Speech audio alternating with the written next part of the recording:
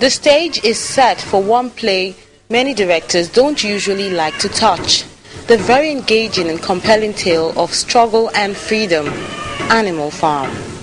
Shout as much as you want and piss on me all your life. What more can you take from me? At least down here, I am God.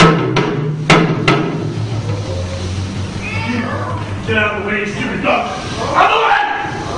Move! Since it's a gloomy tale, the stage lights are dark with other effects to embellish the production like costumes, makeup, props, sound effects, and the acting technique to really drive this fable message home.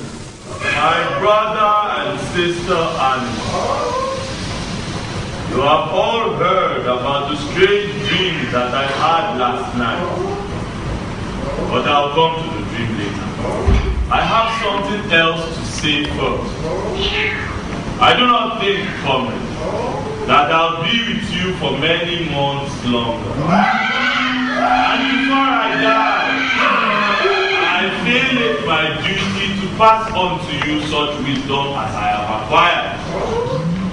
I have lived a long life.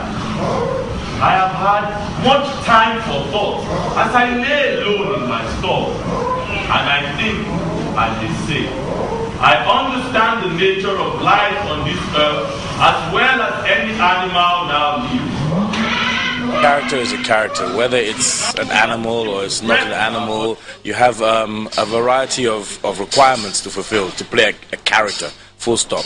If that character has animalistic tendencies, that could even be a human being.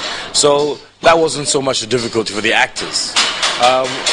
What was more interesting was actually finding the actors in the first place. You know, I had a very short period of time to find this wonderful group of people, and I've been very lucky. Directed by Nicholas Monu and adapted for the Nigerian stage, he touches up the play to reflect the realities in our society. There's a narrator who takes the audience through the storyline. That no animal could use any tool that involves standing on his hind legs. But the pigs were very clever that they could think of a way around every difficulty. Tomorrow we shall begin work, preparing the yam harvest and checking the inventory. All this drama, where you pigs sit down? It's too much of how we go jump. Who go farm this farm?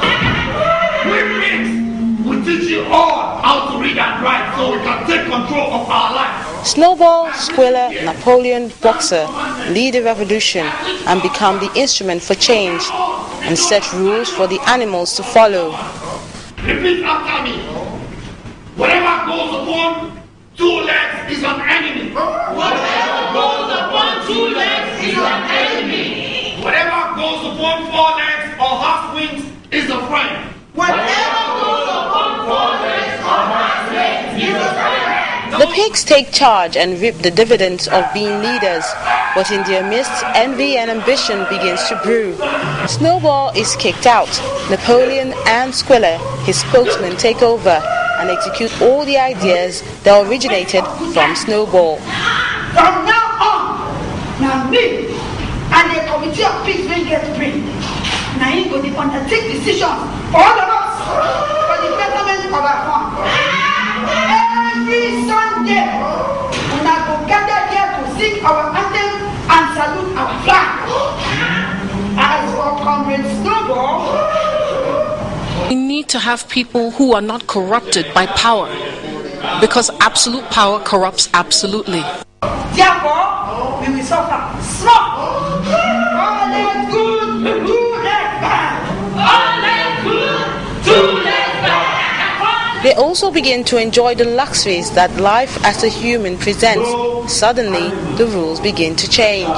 Sleep in a bed which sit here.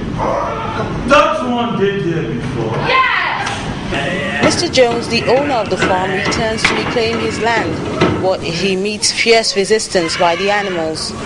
The vicious circle continues, and another revolution begins at the end.